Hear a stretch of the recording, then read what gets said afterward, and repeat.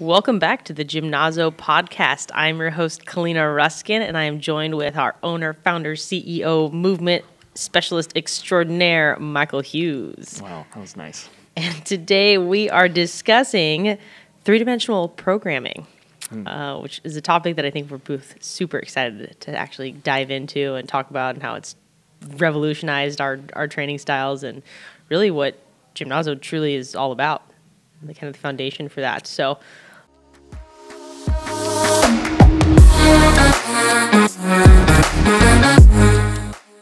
let's just jump right into this. Super stoked. like this is the topic. I love it. Michael, so straight up, let's break it down for us. What are the three planes of motion? What is 3D programming? Ooh, okay. So page one, right? Page one kinesiology book. There's no such thing as a kinesiology book, but right. So you have 3 planes of motion: forward and backwards, sagittal plane, side to side, frontal plane, rotational plane, or the transverse plane. 3 planes of motions. Easy. As simple as it gets. But that's where it stops. That's where the most of the train just stops. I understand they're there. Sometimes people call it a coronal plane versus another word, but sagittal, frontal, transverse, we try to break it up as much as simple as possible. But forward and back, side to side, rotational. And programming for it is really simple. Just move the body in those 3 cardinal motions. It's like paint a picture with red, blue, and yellow. Sounds pretty easy. Right. I mean, it's really simple. It's really simple in concept. But to apply it, you have to unthink. You have to uneducate and re-educate. It's like, wait a minute. I mean, I don't know. I don't want to go too deep too fast, but it's really that simple, is that we have these motions available to our body in physics. Why don't we train that way? Why don't we train that way? Now, I shouldn't be asking questions here, but, so that was kind of my rhetorical question in a sense. Totally. I mean, I can't speak from the kinesiology standpoint because I was actually an animal science major. It's true. But I've always been an athlete. Yeah. But what are people traditionally taught in school about the 3 planes of motion? Other than just there's 3 of them, what does it dive deeper into anything, or is it literally just it stops at these are 3 planes? Yeah, and I'm going to speak from, I've been out of college for, longer than I want to admit. But in the early 2000s, which is still, the day of the internet, Google searches will still there. That's where it kind of stopped. We recognized that there was these 3 planes of motion. So it's like the first topic that we ever discussed, like page 1 of the book. Mm-hmm. And, as we went to biomechanics, which college, high school biomechanics, it's really too simple. It's like, oh, this is the hinge joint, this is the lever, and this is the fulcrum, and da-da-da. And that's not enough, right? Yeah. Because we talked about how the elbow joint primarily moves in flexion extension, which would be more than basically sagittal plane. Yeah. Right? And the ball and socket joint of the shoulders and the hips, well, they have omnidirections. Not pure, right? But for the most part. But we didn't really talk about how it can really go through the frontal and transverse planes. We certainly said like abduction and adduction and internal external rotation.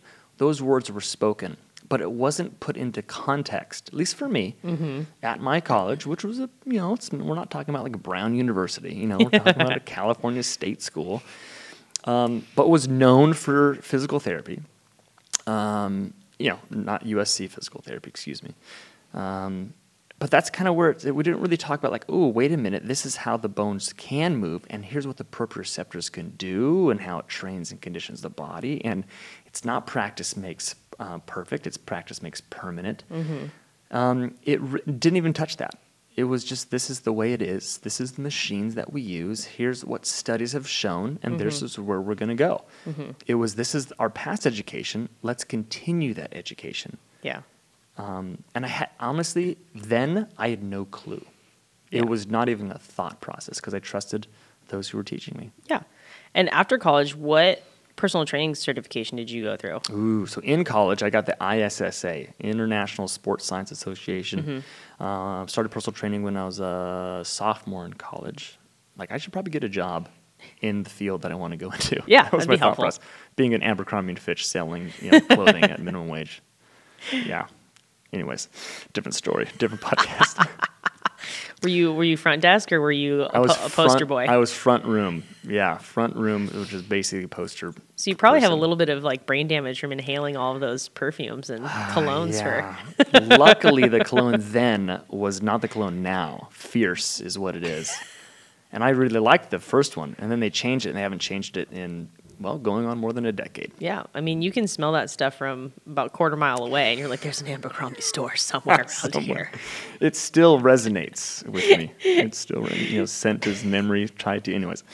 Anyway, let's dive back. Yeah, sorry, everybody. What do you, going through the ISSA, what was the typical training method? Again, first page of the book, in a sense. It took the human body and cut it up into 3 pieces. Yeah. And that was it.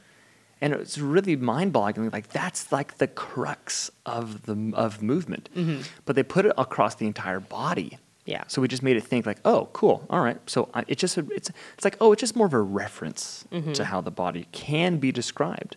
Yeah. Versus joint by joint, movement by movement, muscle by muscle, even neurological pathway, even different certain nerves get turned on, activated in certain movement patterns. Yeah.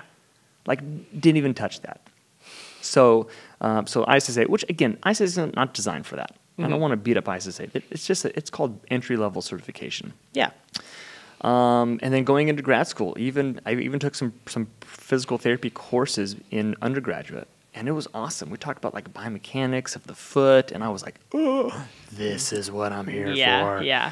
But again, didn't talk about how really the mid-tarsal bones really get locked up through inversion, eversion, which is a combination of frontal plane and transverse plane motion. Yeah. Didn't touch that. Yeah. I don't know. Maybe I didn't dive deep enough. I mean, for all those people who've gone to physical therapy school and chiropractic school, maybe they dive into that. But for my undergraduate, not even a hint. So tell us about when you realized, I think there's more to this. Like, what was your first mind-blowing intro to that's different? What is that? Yeah. Tell me about 3D movement. Literally, I'm in my memory right now. Picture in memory. I was at our local big box gym here. We'll name it Kenny Club Fitness. And it was after a conversation I had with someone who had already been drinking the juice. Someone who's already been kind of mind opened in a sense. And I said, well, what is this 3 planes of motion? She says, Michael, honestly, just do a movement in 3 different planes of motion. I'm like a plank? She's like, yeah, sure, that's a good start. Yeah. So I remember literally going to the blue mats behind the little palm leaf tree thing divider, because the stretching area is different than the other area. You gotta segregate them. Yep. Cardio is different than strength. Segregate those things. Very important. Sorry, traditional fitness. And I remember doing literally a sagittal plane hip drive, which looks like you're humping the ground. Yep. Yeah, nothing wrong with that. It's very functional. Side to side hip motion, and literally taking my pelvis, keeping it flat, like I'm going to not spill water. I can hold the glass on my pelvis and slide it left to right, and then turning it. Right pocket turns down to the ground, left pocket goes up on the ground, and vice versa. Yeah. And I was like, oh, that's it. I was like, that's pretty simple. Yeah. And that's it. It's pretty basic. simple. Yeah. I mean, that's a pelvis going through all 3 planes of motion. I didn't really talk about us individual muscle or individual joint. That's many joints. Thoracic spine, lumbar spine, both acetabulums, both, the knees are spinning, the ankles are spinning, the feet, everything spins. Yeah. Even the shoulders spin. So that was my first introduction into 3 planes of motion movement. And it was cool because I was like, well, I'm feeling so much more of my core than a static isolation hold, don't look at anybody weird plank, that kind of thing. Yeah, and it was amazing. It's like I feel more obliques than I've ever felt before. It felt like my lateral glutes open up. Like that. I was like, wow, I feel my lateral hips talking a little bit, and I actually feel my lats working. So I was like, wow, my lats are working with my core, with my legs. Yeah. Well, you're moving through motion, so inherently your tissues have to work harder to decelerate and accelerate motion every time you change direction, going from up to down, going from left to right, and rotating left to right. Again, from a basic certification, I mean, even a deep dive, I was studying CSCS, nothing. Yeah. Just didn't bring it up. I'm sure the authors knew it, but they didn't talk about it, at least not at an in-depth level. Yeah. So then, okay, we discover a 3D hip drive. Right. So what next? Like, where did your brain go from there? Obviously, you're like, this feels better, this feels different. I feel more. What's the next step? Did you start straight away like, okay, how do I 3D this? How do I 3D that? And then we got to dive into the Gray Institute after that. Yeah. So, eventually the story goes into, getting my fellowship, the case is. But then it was really kind of taking to what we consider or what we call our 3D lunge matrix, right? And whenever we use the word matrix, we're just talking about a bit of a 3-pattern movement, or 3 or 6 patterns, hence the matrix. We're not, neo fans in a sense, blue pill, red pill stuff, but a matrix of movements. And it was so crazy because I remember being shown a lunge matrix. I was like, okay, lunging forward, easy peasy. Got it. Lateral lunge, all right, a little bit different, but it's super simple. And the other 4 were like, what did just happen? How did I, that's weird. Yeah, totally. And it's like, if you really break it down, it's not weird. You do it every single day. Yes. Every single day you do those, not that big of a range of motion, but literally the same biomechanics. Absolutely. Literally. So let's talk about that. So forward lunge, pretty simple. Lateral lunge, pretty simple. We'll talk about our right foot. But then going to what we call a common transverse plane, where your right foot opens up to the right. That's just called turning around in your kitchen. Yep. That simple. Mm-hmm. And one leg stays put as the other leg travels first. Yeah. And there's relatively external rotation happening at both hips. Mm-hmm. One's in open stance, one's in connected to the ground, close. Open chain, closed chain. Very, very simple. And then we'll go to the uncommon, which is the ones we do less common, right? Mm-hmm. It was that simple. It's like, oh, what's an uncommon versus common? It's like, you just don't do it that commonly. Oh, okay. Simple. Interesting. Yeah. So we'll talk about posterior lunge. And the posterior lunge was like, ooh. It's like, wait a minute. So if you think about yourself listening, doing a posterior lunge, more than likely, your, let's go right foot, is going backwards, and you're putting your toes on the ground first. Yep. And we would call that not a lunge. How about that? We would call that a posterior toe tap. Mm-hmm. And it's like, well, wait a minute. So this is getting deep dive. You can cut me off at any time here. But what's the definition of a lunge? And that's, I think it's biasing weight onto one side. Yeah, exactly, right? It's literally weight shifting to a flat foot, just like you would step. Yeah. That's why we lunge so often here, because it's the most common drill that any person does in real life. Mm-hmm. Right? You transfer your weight to a flat foot. Forward lunge, we do that. Sideways lunge, we do that. So what would be the definition of a backwards lunge? So it's a flat foot, posterior weight shift. Yes. Right? Yeah. So you do that in a lunge, the lunge looks a lot different. Your range of motion is a lot smaller. It's a lot more challenging proprioceptively because we're not used to moving backwards either, right. and transitioning that weight to a back foot. Right, but we do sit down backwards on a chair or a couch. That's very true. I know, but we don't think, No. But you just fall. There's no deceleration. I call it the plop. We get to a certain range of motion, then it's a trust fall to the rest of the couch or the chair. Right, so those glutes, hamstrings, really have to experience that deceleration and that loading, as we call it, fancy word for eccentric muscle contraction. Mm-hmm. And it's weird. And people usually toe out, and it gets all, that's another topic. And then a crossover. So right foot goes right. We call that a lateral 90-degree lunge. But what about right foot going left? Uncommon frontal plane Uncommon. lunge. A super crazy adduction at the hip joints. Yes. And very weird. But we just call that a grapevine move, yep. right? And that's just part of a grapevine move. Or a karaoke, whatever you want to call it, braided run, right? We do that all the time in sports. We have been doing that since... It's a warm-up. Yeah. It's part of your warm-up. I did that in baseball in third grade, just a crossover run. Yeah. And we do it often when we're trying not to fall over or when we just need to take a little funky step because we're moving something. It's common, but it's not as, therefore. Yeah. And then instead of right foot rotating to the right, as I just take my whole body there, I just can't do it. Your right foot rotates left. And essentially it's an internal rotation of your stance leg, your leg that's not moving. And it's just basically turning to the left with your right foot. And again, we do that all the time. Anytime you turn down a hallway, you do that move. Walking around a corner. Every time you walk around a corner, perfectly stated. All the time. Yep. But it's super awkward for people that can't figure it out at a greater range of motion. Yeah, to have to actually load into it and not just flow through it or ambulate through it. Mm-hmm. Yeah, they have to actually load into that. Super challenging. Right. Super awkward at first. Right. Like, what is this? Yeah. And what's crazy about it is with this lunge matrix, with three-dimensional training, you get hip flexion, hip extension, hip abduction, hip adduction. I'm saying those a little differently so you can hear it. Hip internal and external rotation. You get all 6 hip joint motions and knee motions and ankle motions. You get everything. Yeah. In 6 moves. It's a sweet way to actually dive right into like how the Gray Institute teaches 3 planes of motions and AFS, and taking those 6 lunges and turning it into what we know as our 3D maps. Right. Yeah, that's awesome. And how that 3D, we can evaluate every joint at the body and get and with any of those motions and get a complete analysis. Yeah, it's crazy. It's crazy. So Gray Institute, that's kind of like, how do I call that? They are like, well, applied functional science. I think it's very simple. Applied functional science is a study of the physical sciences. Cool. So what are physical sciences? Well, there's quite a few of them, but we'll just call it physics. And what are the truths, right? Not the theories. I mean, even though technically gravity is a theory, I'm going to drop this pen 100 times, it's going to fall. We'll call it a principle for the sake of the matter.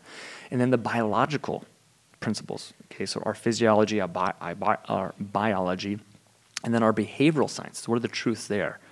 What are the things, how do people think, move, educate, encourage, da-da-da-da. And that's what it is. It's a collection of methodologies. That's what I really love about what the Gray Institute has packaged so well. They packaged it really well, though, for physical therapists.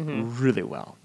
And we just took it, said, thank you very, very much. You guys are amazing rock stars. And we packaged it for the trainer. Yeah. And that's it. There's a lot more to that. But, that's pretty much it. So I want you to answer that question, if that's okay. Yeah. Because I'm the first one to do it, but you had to kind of learn from us and then went to them.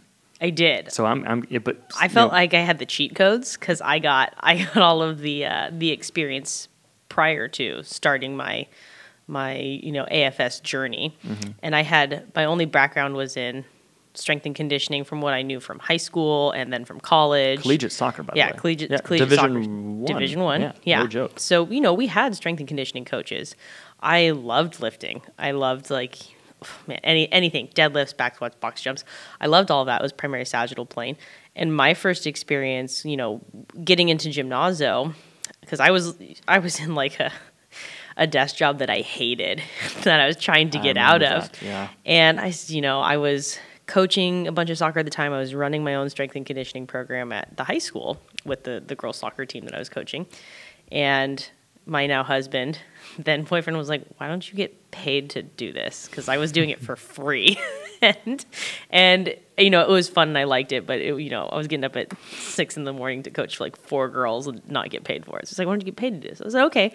All right. So I started going through NASM, and I was kind of looking for coaching jobs and personal training jobs. And I happened to have a soccer parent say, hey, I know this couple who owns a gym, and they just posted that they're looking for interns. I said, okay, cool. I'll go check it out. The beauty of a small town is everybody knows everybody. It's like, okay, I'll check it out. And I remember looking at the Gymnazo website, and I was like, this makes sense. It's like, this actually looks cool. It wasn't your traditional kind of meathead gym. I was like, and I am a science dork anyway. So that appealed to me right off the bat. Yeah. So getting in, and I remember, I did my homework on what Gymnazo read all the reviews. I don't know if I read all the reviews. I read through the website. There you go. To see what the deal was. Like, what my God, they have a philosophy. They have a mission statement. They have ideas and theologies based in science and 3 planes of motion. I was like, well, this is pretty rad, and it just made so much sense. It made so much sense, so much more than just traditional strength and conditioning.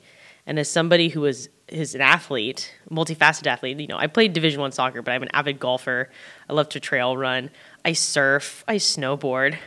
This feels more like sports, and this feels more natural than just moving straight up and down and just doing deadlifts and just doing kettlebell swings. And I still, don't get me wrong, I still love all those things, but 3 planes of movement was like, whoa, this makes so much more sense to how we actually train. And that was something when I got introduced to the Gray Institute, when Gary was saying, or Doug would say, like, an exercise should look, smell, and feel like your sport. I was like, that makes a lot of sense. And that was really cool to like kind of connect those bridges and then get into that and go, yeah, this is what my hip goes through when I hit a soccer ball. But there's 1,000 different ways to strike a soccer ball. And it's not the same biomechanics for each one, different, Crazy. Different ways to pass the ball, different ways to dribble the ball require different skill sets and different motions from my foot, my ankle, my hips, my thoracic spine even.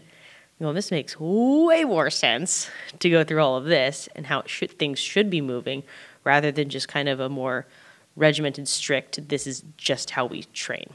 Because what also happened in college, I love to lift and I'm super competitive. So when winter came around, because winter is the off season, that was bulk up season. Yeah. And I was successful in that. It was a good bulk season. But then we'd go play soccer in the spring, and I'm probably 10, 15 pounds heavier. Some of it muscle, some of it beer season, But I'm probably a little bit heavier than I was. We hardly did any 3D training, definitely no mobility, definitely not a lot of agility work, and I got hurt. I was as strong as I could possibly be. I was maxing out, top of the charts, and I'm not like the biggest player on the team. I'm 5'5", and I'm getting hurt every spring because my body goes, you just went from a strict regimented lifting program, powerlifting program, and now you want me to go be agile, mobile, and explosive. And I lacked all of those things. In multiple angulations. Right. And we didn't train that way. Didn't train that way at all. I don't think I did one lateral lunge in all of college. It was, which is like, and mind-blowing now. So, getting introduced to AFS and getting introduced to 3D, I was like, yeah, I do that motion all the time. That transverse plane lunge, that's a drop step to go change direction, Right, exactly. And I go, that makes so much sense for injury prevention, for just mobility purposes. Like, that makes way more sense than just... Yeah, and proprioceptive, just your body's used to the motion. Yeah. It's not crazy. It's not funky. It's not weird. It's not like, it just does Yeah. And my body never felt compromised. It felt like, oh yeah, we kind of know what this is. It just needed a little bit more proprioceptive awakening to really master, actual load bearing and heavy weights now in all three planes. Yeah, and you mentioned the 3D map, so that's a certification. Yes. Movement analysis, three-dimensional movement analysis performance systems. Gray Institute did, and we use that for our warm-up. We use that for our movement. Our movement assessment, and that you can just to give you some comparisons. That's like using Gray Cook's why will go blank totally on this one movement screen. And I don't want to call it comparable, but in a sense it's the same ballpark, right? Any movement screening thing, and why we use 3D maps is because you get to look at every single joint. 66 joints, 66 major joints. We get to see them on all three planes of motion, standing upright. We can modify it if it's a chair-bound athlete, if it's a swimmer, right? We can modify it for golfer, we can modify it for anything.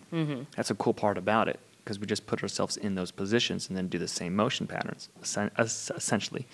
And we can see how everything flexes, extends, internally, externally rotates, abducts and adducts in gravitational load. Yes. Which changes everything. Yeah. Everything. That made a lot of sense to me too when we talked about, when we look at the textbooks and how they evaluated how joints moved and how muscles worked. This is crazy. A lot of it was on machines. Well, it was a dead person on a table. Yeah, or a dead person on a table.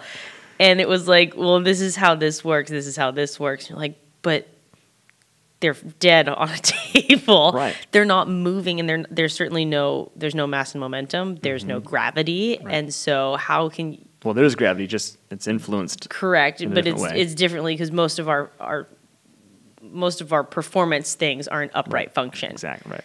So how do you say the quad works like this lying down on a table versus the quad works like this when you're running? Those are two entirely different things. In fact, almost the opposite. Yeah. Yeah. That's a crazy thing. It is. And so, there's plenty of benefits to isolating out tissues and saying this is how it works, this is how it works. But when you only look at it from an isolated point of view, we're very multi-complex creatures and multi-dimensional creatures when it comes to movement. So how can we say that the isolated test is relative to upright, functional, multi-dimensional, multi-loading movement? Yeah. Can I deep dive on something real fast? Go if you do it. Okay, thanks. So for those listening, it's not just that simple as 3 planes of motion, right? Yes. I mean, we're talking about gross motor patterns, or we're talking about global patterns, right? So Kaleena, dive into local patterns or isolated patterns. You know, some of you probably been maybe potentially quite freaked out right now. It's like, oh, you just shouldn't throw the knee into rotation. No. You shouldn't throw the lower back rotation. I'm saying, yes, you're right, 100% right. But there's context to that. It's not, you can't just do a blind statement as we're doing blind statements, but there's more to it. We know that. Mm-hmm. So here's an example. The knee, I'm not going to get too crazy on you, loves flexion extension. Loves it. It's designed for that. Yep. But it also can and should go through the other 2 planes of motion, valgus and varus, or abduction and adduction, mm-hmm. and internal and external rotation. Mm-hmm. How it does that, though, is very important. Yes. Very important, especially the rotation piece, because the knee needs to rotate. But there's called in-sync and out-of-sync, or both tib and fib and femur rotate in the same direction at the same time at the same speed, relatively speaking, mm-hmm. and they don't. And when they go the opposite direction at different speeds with no ability to decelerate, well, you have a problem. Yeah. And that's not something that you should probably train your client to do under those loads, because you're just not going to manage it. Correct. But on the other side of the spectrum, shouldn't you train it to be proprioceptively aware of that, so it can do all that it has in its power to stop that from happening? Physics are physics. Sometimes getting hit by a bus is not preventable, and you're going to get injured, right? But what are those things that are preventable? It's really having that mindset, like we're going to do everything we possibly can in the laws of physics. So mm-hmm. So it's not injury prevention, it's injury avoidance. Mm-hmm. And so it's understanding that the knee has the capacity to out-of-sync rotate a few degrees. Yes. And we should learn to control that very appropriately, very intelligently, not just like blindly. Here's a kettlebell swing and start spinning it in circles and figure it out. No, that's idiot. It's not responsible. It's not ethical. It's not intelligent. So don't just go do that, right? Training and conditioning is a progressive overload process, mm-hmm. but not just from muscles, from bones, from nerves, from mental mindset. So I had to kind of put that in there because we're just talking about rotating through the knee. Yes, context dependent. It's all about the context. So, sorry, that was my soapbox. Very important soapbox in my mind, though. It's good. I mean, it makes sense. I mean, like when we just look at talking about, the common transverse plane step, we're going to get that out of sync. Femur is going to spin faster than the tib fib, right? Of the planted leg. Right. But at what speed you're going at what range of motion you're going at, and depending on what you're trying to do with it, like the context completely matters. Right, and if the tissues have the capacity to do it. Yeah, and you can give the tissue that capacity. You could teach it to do it at those higher speeds, higher volumes, but you don't start there. Right, yeah. So just very important. 3 planes of motion, we are nuts about it. Fanatics about it. But there is such thing as starting from success. Yeah. I mean, and we could even dive into what coupling and tripling is. Because we broke it down into 3 planes, but we said it's more complex than that because it's always multi-dimensional. It is not just pure plane. Mm-hmm. It's actually never. Well, it's never say never, but you're certainly gonna have planes of motion that are more. Oh gosh, what's the word I'm looking for?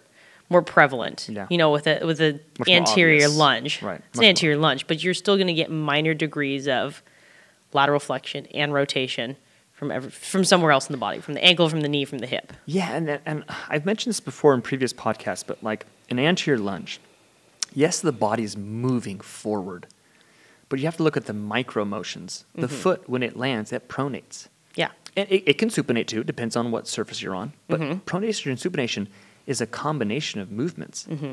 of all 3. Dorsiflexion, or maybe if you're running crazy downhill, it's plantar flexion, mm-hmm. right? But it's still flexion. And then there's going to be eversion or inversion, which is going to be a combination of frontal plane and transverse plane, right? And to understand, this was the big, aha moment for me. and I said this this context before, but like sagittal plane and frontal plane, gravity will throw you to the ground. Mm-hmm. If you can't control it, there's a tipping point. If you can't stop that tipping point, you're down. Mm-hmm.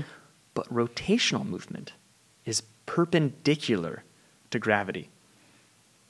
Therefore, it cannot throw you to the ground, right? If you isolate it, right? Yeah. It is not gravity dependent. Yeah. Therefore, it's free movement. So therefore, when you look at all power sports, our activities, rotation is the common, I mean, not everywhere, but it's the common denominator. Yeah. And I'm like, oh my gosh, like that like blew my mind. So how do you train for rotation? Well, you swing a baseball bat more. You kick a soccer ball more. You know, you go bowling more. Well, how do you do it in the training facility? You got to rewrite how you program. You got to rewrite it. Yeah. Well, they tell you to resist rotation in gym setting, and that will somehow make you stronger at rotation. I mean, it's going to make you stronger, but you're at what? At resisting rotation. Yeah. But what if you need, I mean, what if you have to? Yeah. Swinging a baseball bat, you need rotation. I know. Swinging a golf club. That quote from the Grain Institute, really, you know, it's just physics, right? They didn't invent it. What I love about the Grain Institute, they didn't invent. Hughes says that they said we don't invent anything. We're just packaging it together so you can understand the complexity and the awness, the awesomeness of this world, and the missed opportunities. Yeah, yeah. If you are an athlete or you train athletes, should you incorporate rotational strength training with weight in rotation? Yeah, and that's a really broad statement, right? Yeah. So when we talk about the need, right? It calls a context, but if you say no, then I'm going to beat you. My team's going to beat you. Yeah. Like, okay, real quick, ready for this one? So doing our 3D maps, this is so cool with any like high school athlete, especially a high school athlete that's like junior varsity. Actually, it works for anybody, especially okay, sorry. It works for everybody, especially when they play sports competitively. When I do a movement analysis on them and I know they can't do, let's say, a right open rotation, which is 135 degrees open rotation, it's a different on the left side of the compass, but 135 degrees open rotation, and they're like miserable going one way. Their foot pivots. They don't have the coordination. I say they're a basketball player. I'm like, I'm going to beat you so good in basketball.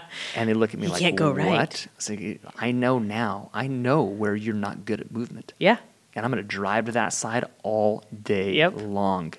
And you're either going to beat me in the beginning and then fatigue out in the end. Yeah. Or I'm just going to beat you from the get-go because you are a motor moron, in a way to say it, that direction. Or if they're miserable at a posterior lunge, I'm going to come right at you. Yeah. Every time. And until you stumble, then I'm going to change a direction. It's like, it's this amazing insight. It's like reading the third base signs in baseball, or understanding what the pitcher's telling the catcher telling the pitcher, like from second base, like the base runner. Like you get this deep insight into how to just murder somebody. Totally beat somebody at their game. Yeah. Because you find their defaults. Absolutely. Sorry, that was like, I've been meaning to say that publicly for a long time.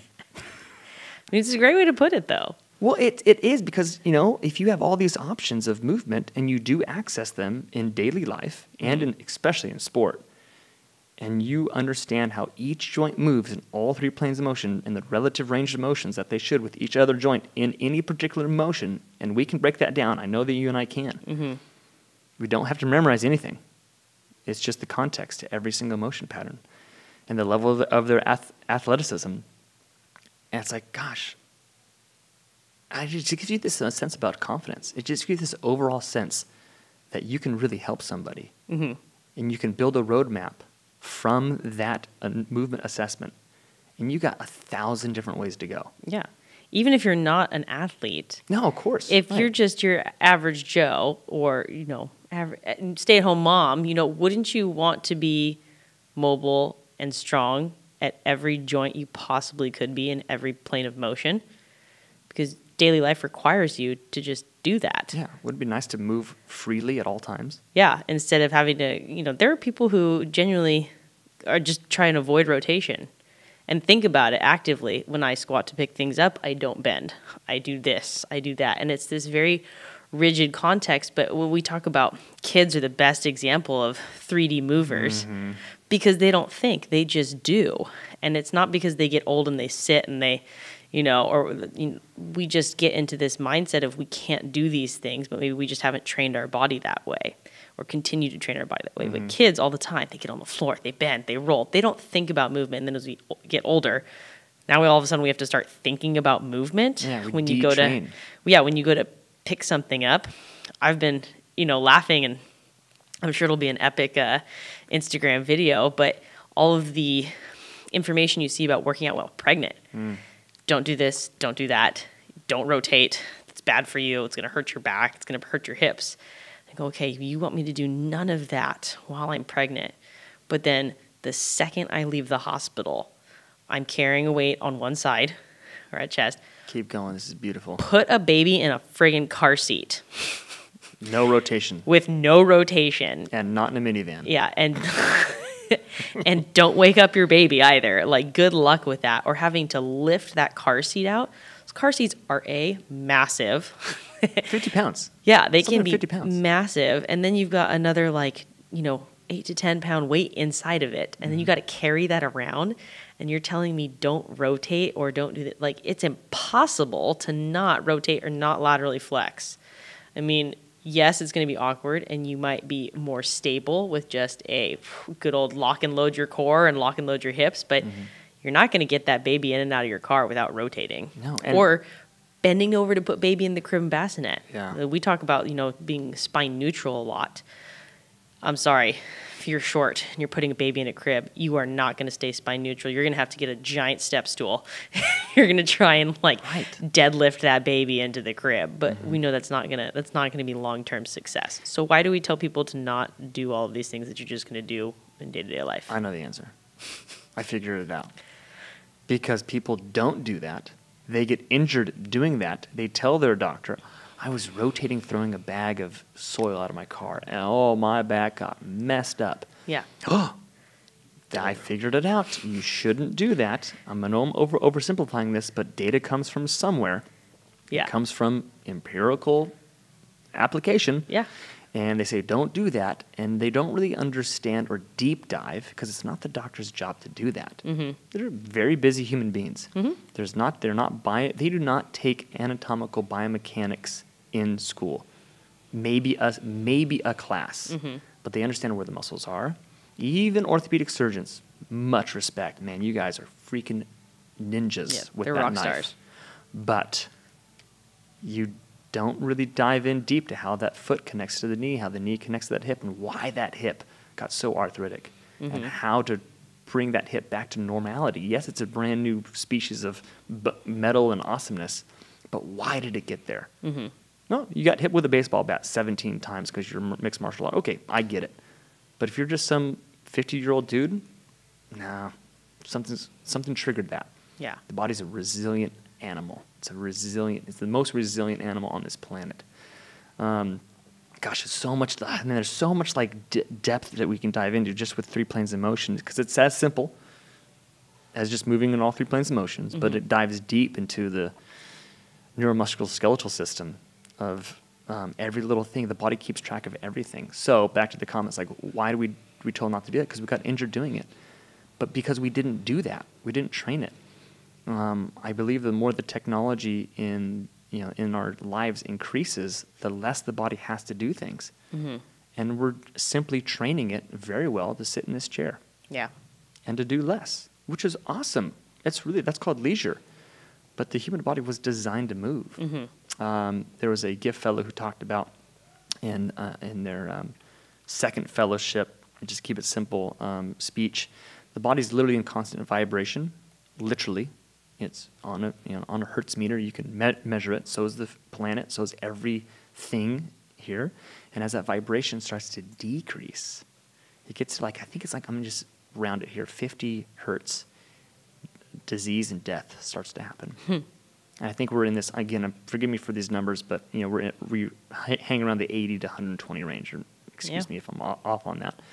But once we get there, it's measurable. Tissue starts to decay and die, the less vibration. Well, that's the micro level, right? Super micro. It's stagnant water. Right, exactly. So movement. I think we should move more, at least to a certain level. Absolutely. And yeah, people work out a lot, but running on a treadmill is not enough. Like there's missed opportunities. If I can get anything across, training and conditioning in any way, shape, or form is relatively good. But don't miss the opportunity of the other 66%, just to keep it simple. Yeah. What do our clients say about 3D training? I mean, I'm going to toot our own horn here. What's our client retention rate? About 3%. Oh, excuse me, 97%. Yeah. Our client retention rate. Yeah. like, 3%. Michael, geez. How are you guys in business? 97%, which is insane. Because what's the average? Average gym? Oh, a good number is 10%. Is keeping is only losing 10% or keeping 90%. That's good. Like, man, great job. Yeah, and if you're at like those 24-hour fitnesses, those crunch 50%. fitnesses, yeah. But how many of those people don't even use their membership? 50% plus. Yeah. So we're talking, we have a 97% retention rate, and we have, what do you think our capacity is coming into the gym every single week? Ooh, every single week, I think, got to do some quick math here, 50 an hour, 300. I think we're about just over 1,500 spots. Visits per week? Visits per week, yeah. That could be the same person, but yeah. Mm-hmm. But that's pretty incredible. So clearly our clients enjoy 3D movement. Would you say that?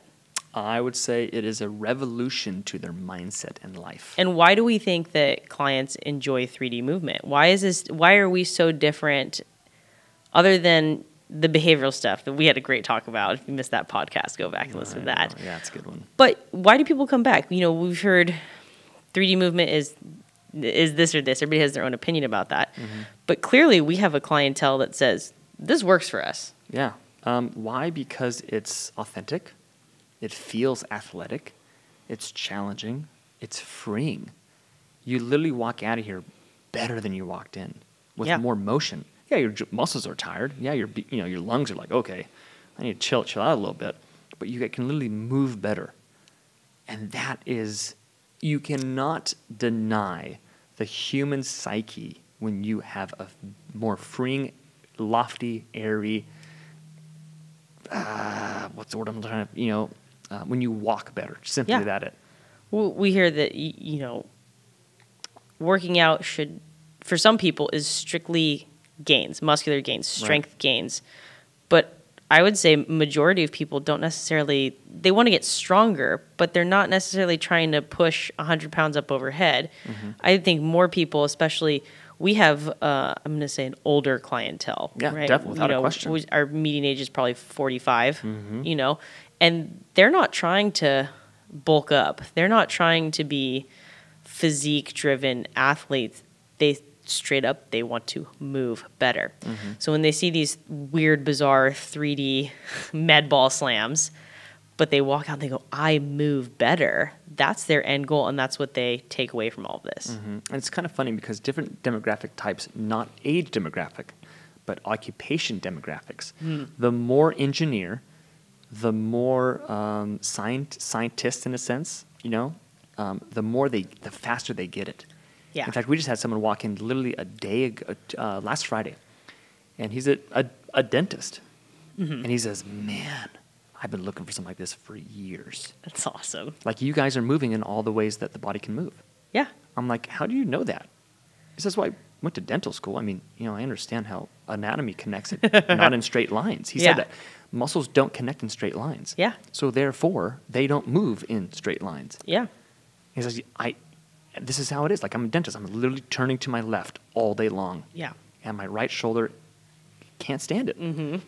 So I got to break the pattern. I'm like, dude, high five. Like, Thanks for getting it. Thanks for getting it. Yeah, we didn't have to work very hard for that one. So the more you move in a repetitive pattern, the better the body gets at that pattern. Mm-hmm. Great news. But I hope you don't only have to move in that pattern, because you're not going to be that good at it. If it's just really, practice doesn't make perfect. Practice makes permanent. So make everything permanent. Would you say that programming in 3D is way more fun? Oh man, so here's a good story. YouTube, it's not that old, but YouTube was my programming source. Mm-hmm. I loved it. Yeah. 50 exercises that are all crazy. Just give me crazy off the wall stuff, because you get bored. Yeah. You know, I don't know if CrossFit changed their numbers on their website recently, but 50 drills, 50 exercises. That's what, again, could have changed, but last time I read, several years ago, they have 50 exercises. Yeah. We have, we have unlimited. Infinite. But I'm just going to say we've programmed at least 5,000. At least. Yeah. Maybe even 50,000. I mean, we haven't maybe been open that long, but there's no limit to the potential because you have all these micro motions that change biomechanical processes and chain reaction, and it's really cool. Now, we used to overdo it, or at least, because we would matricize everything. So, like, drill 1 was a lunge matrix, drill 2 was an overhead press matrix, drill 3 was a kneeling lunge matrix. I'm making stuff up. Drill 4 was a deadlift matrix. So basically, we're giving people, by this time we're at drill number 4, we're giving them 4 times 3 different drills. Yeah. And it's the mindset, the memory. Like, that's a little much. And it's not using your drills. Again, there's more to training and conditioning than movement, right? There's the mind, body, and soul. So you got to train all 3 and take into consideration they're all need to be understood. You can't overpower one because you diminish the da-da-da-da.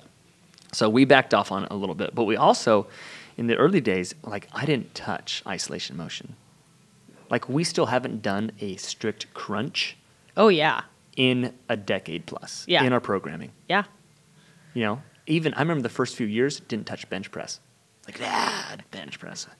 What are you, auto mechanic on your back? Like, you don't need to do that, Like, that was the only functional application that we can think of. And we went hard. Like, if it's not upright, too far. You went full global. Full global, yeah. And there were some holes in that story. But, that's why, like, Olympic lifting and isolation and, physique training, that's not bad. No. It's just limited.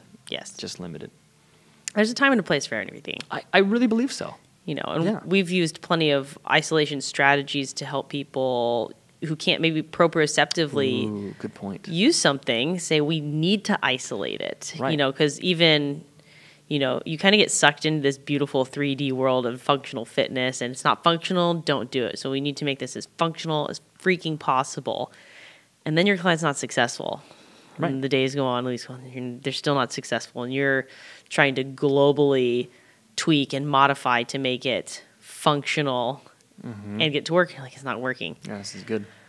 Okay, so what do I need to do? Oh, crap, we need some isolation. Right. And then all of a sudden it's like, oh, it works, it clicks. And it was just, the way I put it is we have the hard wiring, just, you might need a little electrical tape somewhere. There's just something that's like off, right? You need to just rewire it and tape it back up, and sometimes it takes isolation. So there's literally nothing wrong with isolation.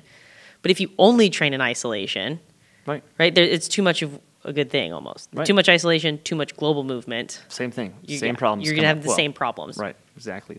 A lack of a complete picture. And the cool thing is, like, I'll go through the grocery store once in a while and check out the magazine rack and open up the men's fitness, It's coming. Yeah. Like, it's getting there. Like, even going on some people's YouTube channels, I'm like, oh, okay. Nice. Like, I saw a 3D lunge. They didn't call it that. Yeah. They put they always put slang to it. You got to make it sexy. You got to call it something. I don't know. We like to call things the way it is. But it's like, it's definitely coming. And it will be like everything else. There's still flip phones out there. Yeah. Some people they're bringing them back now. Yeah, I know. They just brought back the Razor, and I was like, do I want one again? Like, I kind of. I like it because it's small. But it's this kind of concept, like, the world will get educated by results, not by case studies. Case studies are not the best practices. It's an average. It's a bell curve average. And that, I would love to bring someone on here to talk about that, but a case study is an average. Mm-hmm. And average is average. Yeah. I don't like being an average trainer. I think with fitness, it's also subjective based on the person, because everybody has a different way that they like to train and the way that they like to feel. Mm-hmm. So we can say, X, Y, and Z with a very linear, very subjective, rigid like this database protocol in a sense. Yeah, like, if you get all CrossFit athletes who only train CrossFit and love CrossFit, guess what? They're going to say this is the best way to train. This is how they like to do it. And if you throw them into a 3D functional standpoint where they're like, this is not how I like to train, there's not enough power in here, they're not going to like that. And that's very different from another group of people who do love 3D training and go from there. I think it's hard to say this is the best way to train because the best way is not the best for everybody. And that's also great. Yeah. It's also, it's not great. It's okay. Yeah. It's fine. But that's why we have different facets of fitness. Everybody has their own little niche they like. The way that I kind of put it is like, well, everybody likes pizza. If you don't like pizza, we can't be friends. Like, everybody likes pizza, but there's different styles of pizza. And you might prefer one style of pizza versus the other. We think that our way is the best style of pizza, though. So, I mean, that's kind of, and here's what we talk about. I totally get you. It's like we can't get entrapped in our own dogma. Yeah. Right. That's really important. It's really important. And I think why we're so bullish, we're so excited about 3D movement because it's such a lacking piece in the industry, and we have this light that we want to hold as high as possible. Be like, guys, come on. If you're stuck, you just can't figure it out. If you're in pain, your performance peaked. I got something for you. Yes. And we want to shine that light because it makes you feel, as a coach, when I look at every single person as an individual and no session is ever the same, no program I cannot give with all my ethics, the same program to the same people in one-on-one training, right? Group training, I get it, right? It's a demographic. That's what they're paying for. But in terms of like movement correction, and it's never like, oh, you have knee pain? Oh, well, here's the program I've pre-written. No, it just doesn't work like that. I mean, you can certainly save some time because there's some carryover, right? Some general conditioning that needs to be done, but every person is a unique problem to be solved. Yeah. That is really cool, and it takes the understanding of three-dimensional chain reaction, right? It's joint by joint. When one joint affects the other joint, biomechanics. Absolutely. And it's pretty complicated. Yeah. But it's a system. The body gives us the answers. We just got to see it. Yeah. It's easily one of my favorite things about our job is being able to do that problem solving. Yeah, because the answer's always there. Yeah. Just can we uncover it? Totally. All right. Well, hold on. Sorry, you go for it. I'm about to do a tangent. Crazy. What do you think people are missing out on if they aren't training in 3D? Or what do you think trainers are missing out on if they're not programming in 3D? Yeah, so again, I'm going to take this concept and we're being very one-sided on this one on purpose. At least I am on purpose to kind of prove, to bring a point across is that potential, right? You're missing potential. And potential, I mean, that's a big phrase. Your mental potential, your money-making potential, your client success potential, the number of clients that you can successfully, confidently, like, I gotcha. Yeah. No problem. You got a little bit of knee pain, got a lot of knee pain. Gosh, you haven't worked out in 20 years because of your knee pain. I gotcha. Like, to say that and not ever even see them, like, at least I can know where to start. Yeah. That's super, super powerful. So from a coaching, just having that confidence to know that you have a way of thinking that there's just possibilities. Absolutely. And that's really cool. From an athlete standpoint, like, what are you missing? Again, the word's potential, but it's kind of hard to know what you don't even know is there, right? That empty space in our brain, because that was definitely me. I mean, I was, if I could meet Arnold Schwarzenegger, like, man, that would be the best thing in the world. Like, show me how you really got that bicep, to look like that, And it's really, cause it's this fascination of, like, you really kind of, you attract yourself to your local tribe. And when that tribe's surrounded by a dogma of us only versus collective, let's learn from each other. I don't know, like, I want to advance technology in the human body. I want to advance training and conditioning. Like, when was the last time we had a big revolution in the training and conditioning world? It was CrossFit, actually. Yeah. Early 2000s. That was a big bomb drop on the industry. And now boutique fitness is, I mean, I don't know the exact numbers, but it's probably just as popular as big box gyms. Yeah. There was no boutique. I mean, boutique was like drop in the bucket. Yeah. Now it's a dominance. Dominance. You look at all the, you look at Orange Theory, F45, and even like F45, they're adding more three-dimensional. They don't call it that. I don't think they really know that they're doing it, but maybe they are. I don't know the franchise guys, but it's definitely it's getting there. It's smelling a little bit different. Yeah. So, gosh, I forget the question you asked. Because what are people or trainers missing out on if they aren't training? Oh, yeah, I'm going through the different segments. Yeah, exactly. But they're missing the concept that there is, this is my ultimate answer, there is a career in fitness. It is not a hobby job anymore with this understanding. It's not just this like, I'm young, I got some extra time, I'm going to go and train somebody. I don't really know very many 45-plus trainers out there that are making a living and not a slave to their trade. If you're out there, please comment. I'd love to chat with you and know what you're doing. Again, career, you're making all the money you want, and you're not a slave to your trade. I mean, you have to work to make money. You literally have to be in person to make money. Okay. So it's that potential to broaden your horizons of your client scope, to be able to train the youth athletes all the way to I'm in a wheelchair. And I still need multi-joint motion pattern all the way through. And I do want to make a point, bringing up youth. Like, we talk about, like, we want to make it look exactly like the movement pattern. There's a limit to that concept too, right? Totally. Especially in youth athletics. Sport-specific training in youth athletics, very fine grain of salt there. It's got to be a certain age of movement development. And I know that being a youth coach. But we made that comment. I was like, oh, wait a minute. There's always context to everything that we say.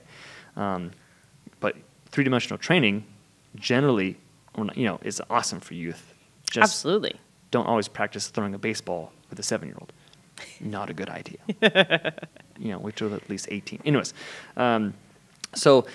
just have this mindset, when three-dimensional training, this understanding, this tool. So I'm closing my eyes right now because I'm imagining what it was like prior this knowledge. And it was stuck. I just felt stuck. I always needed to copy someone else. I needed the inspiration from someone else. And now it's like, no, the inspiration is all here. Like, I get further inspired by hanging out with you guys a lot. To be honest with you. Yeah. But it's this self-perpetuating cycle. Because we learn, like, man, I didn't even know that we can move a mope stick like that. It was really this whole, like, oh, wait a minute. Okay, so you just applied this chunking technique, right? This triplane, this, and I see what you did there, and I can understand it. I don't need you to tell me.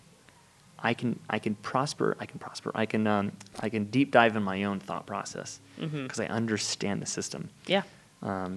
So yeah, I'll stop there.